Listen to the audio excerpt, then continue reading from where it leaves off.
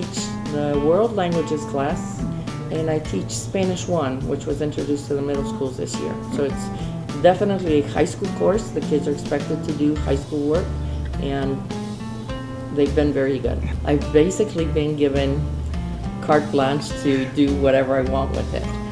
You have certain guidelines, but what I did is I began with a general introduction just to language, okay? What are the differences in languages? What are the basics to any language? And then we did a little bit of historical English language, you know, it's like, where did it come from? How did it develop? What has impacted it?